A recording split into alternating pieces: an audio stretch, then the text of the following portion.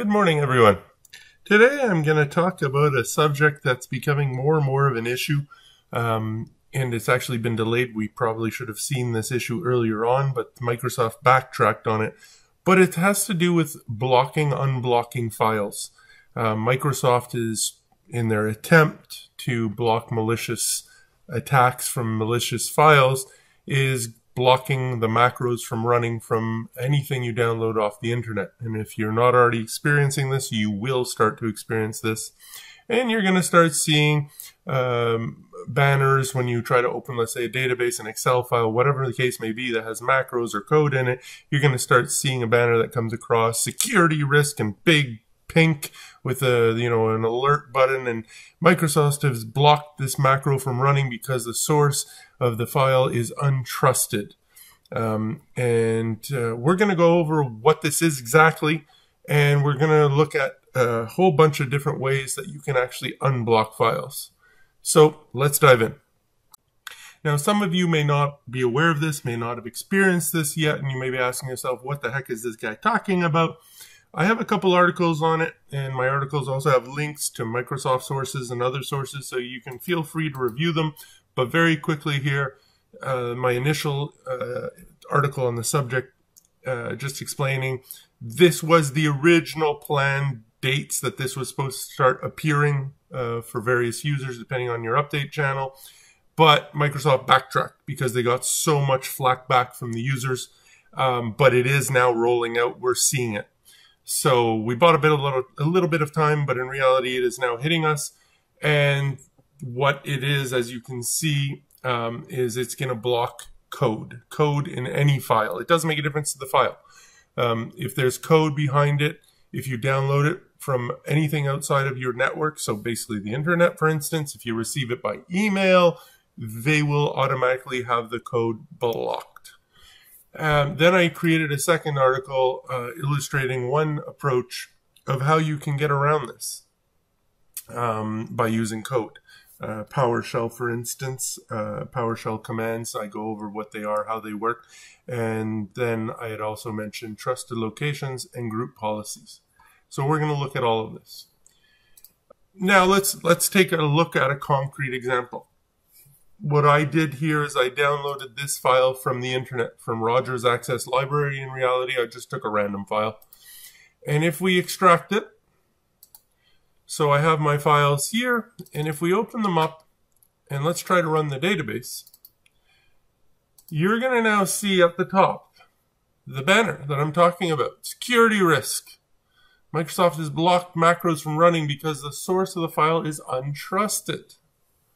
So the database opens, but none of the code behind it will work. So the event procedures, etc., none of that will work.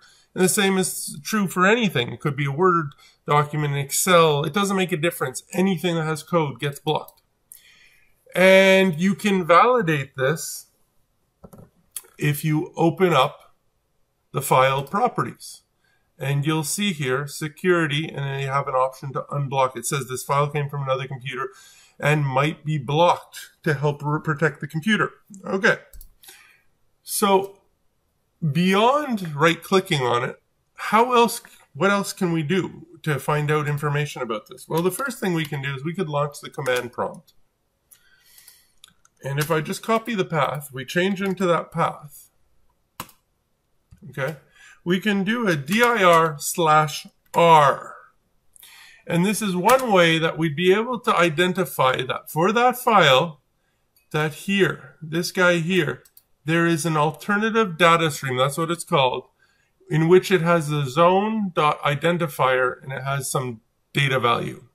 So what it's telling us is there's an alternative data stream with a zone identifier, and that's what's making it blocked in reality. This attribute, or whatever you want to call it, is what's causing us all this pain. And you can even see that there's an HTML file in the same folder, and it too has that same alternative data stream. Okay, so there's a second file, and it too is blocked. If we right-click properties, you'll see it is blocked, because HTML can have code in it. So dir is one way. Another approach to getting information about this is we can use PowerShell. And I have a file prepared, so I'm just going to reload it. And we can use this command here. We'll use the first one, where we go get the item for the file that we're interested in, and we can do a dash stream star. And if we do that, it will list here the fact that there is, in fact, as you can see here, a data stream, and it even tells you here it's a zone identifier data stream that's been there. And you can see here that the length for that is 91 characters. So then we could even drill down a little bit more, and we could go get the content of the stream for the zone identifier. And if we run that, you'll see here that it's a zone transfer, zone ID 3, and it even tells us the referral URL. So where did this file originate from? Well, it originated from the zip file. So that's what we're able to identify from that. What's interesting is we can do the same thing on the zip file and watch the information that's provided. You're able to find out where it was originally downloaded from, the web page, and what it was originally downloaded as. So it stores all this information in this alternative data stream. So just, it's a nugget of knowledge here, but just that's what's being stored. This is what's causing the problem. The fact that it has this zone identifier is what's causing us to have it blocked. This is how Windows is identifying a file that should be blocked. So how can we get around that? So the question becomes, how can we unblock the files? So let's open up, I made an unblocker database. Once again, this is not access specific, so the code I'm going to show you can work anywhere. And I've just organized a couple modules basically by category, by subject. And the first one is we can do it manually. So I already demonstrated this in reality earlier. If we open up our folder, we can right click on any file, come down here, and we can do unblock. And then you say, okay, now when you open the file, you no longer have that warning about a security risk because of it coming from an external source. You just have the standard macro warning. And now you can actually enable it. Before, the security warning relating to blocking, unblocking files, there's no way to bypass it without doing one of the approaches we're going to talk about. But this is just a standard macro enable, and now our database is fully functional. A second solution here is, as I've shown here in number 2, is we can use trusted locations to get around this. So if we just minimize the database, we delete the folder that had the files because we had already unblocked them. And let's extract them again. So just demonstrate to you, but they are now once again blocked. They haven't been unblocked. Okay, so they're blocked. So if we open up the database normally, there's the security risk bar again. Okay. If we come and we go into our options, we go into Trust Center settings, trusted locations, and we add the location where the files are located. So on my desktop, and we pick that folder there, and I say add it. Okay, okay, okay. We close it down, and we reload it. You'll notice that that security warning is gone once again. And because it's a trusted location, we don't even get the macro warning either. It automatically is just completely unlocked and fully functional for us. But that file still hasn't had its alternative data stream modified. Okay? It's still technically blocked, but we unblocked it sort of by telling it, no, this is a trusted folder. Anything that's there, you can use. So if you move this to another folder, it'll be blocked again. Or if you transfer it to a coworker or something like that, it'll be blocked again until you create a trusted location. So sometimes this may work for you immediately, but it may not be the best solution in the long run. And that's where truly unblocking it is the better option. This brings us to our third option, and that is a utility. A lot of people are aware of SysInternal tools. Well, if you go on their website, you'll find that they have a stream utility, and it's made just for this because you only have one real valid option, and it's to delete the stream, the alternative data stream. So you can download, the download's at the top here, you can download this utility. And what I've done is I placed it right here on my desktop. You can place it wherever you like. And we can use it directly in the command prompt. So if we open it up, and what I do is I do a change directory, and I want to go into my desktop because that's where it's located. And then what you have to do is you have to call the exe, so stream64. And then I like doing the no banner because I don't need any of that. And then we can go delete, and then you supply the file name. So for the file name, you copy the path and you add the full file name of the file you want to unblock. And you run it. And it even confirms deleted. And if you now come here and you take a look at the properties, you'll see that that whole section about unblocking is gone because the alternative data stream has been removed completely. So now this file is unblocked. And you can do that for any file. It doesn't make a difference. So we could do the, I think it's notes.htm, I believe it was. And there we go. If we right click on it, it as well has been unblocked. So now if we open up the file, it is unblocked. There's no banner. There's no nothing. So now that's great going through the command prompt. What about automating this? Not very difficult. So I've deleted the folder. We're going to re-extract it so we have blocked files again. And you'll see here in the demo database that I have created two subroutines. The first one is unblock a file, and the second one is unblock a folder. And it's as simple as taking this guy here. I have the example for you. We can bring this up a little bit. And all it is we call our sub and we supply the file. We're using the file one, unblock file. You supply the full qualified path and file name, and you just run it. And there you go, deleted zone. And one remark here is, and I have it here, but if you don't even want the pop-up, you can make that C instead of K, and you won't even see it. Okay, it will just do it. And then if we go back to our files and we check, you'll see that it has been in fact unblocked. And if you check the notes, we haven't done the notes yet, it is still blocked. So you can do individual files, or the second command was you can do an entire folder. So unblock a folder, and you have an optional recursive or include subfolders.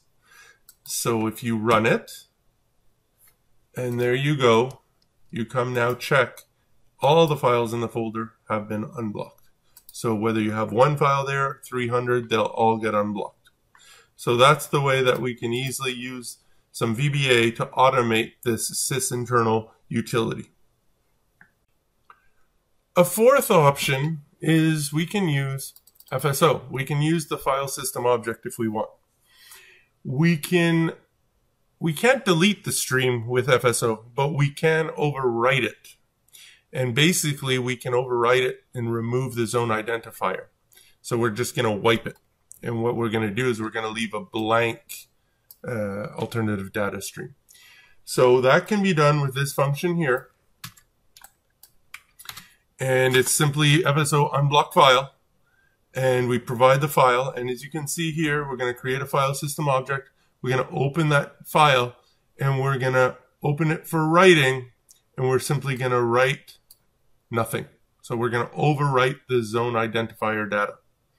And if we do that, and we go check our file,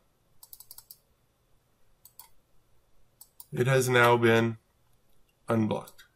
What's peculiar here, however, because all we've done is overwrite it, if we come and reopen our PowerShell and we go and check the stream for the file and we run it, you'll see it still has a data stream. It still has an alternative data stream. It still has the zone identifier, But notice now how the length is at 0. And if we come here and run it, you'll see there is no zone identifier content because we wiped it to 0. There's nothing to return. So it's still there, the alternative data stream. It's just we cleared it out. I prefer to completely delete it. So I prefer one of the alternative methods personally. But this does work. It does unlock the file. You'll be able to use it. You won't get that warning message. So it is an option, but I much prefer one of the other options personally. And that brings us to a fifth method, which you see a lot online. It's using PowerShell.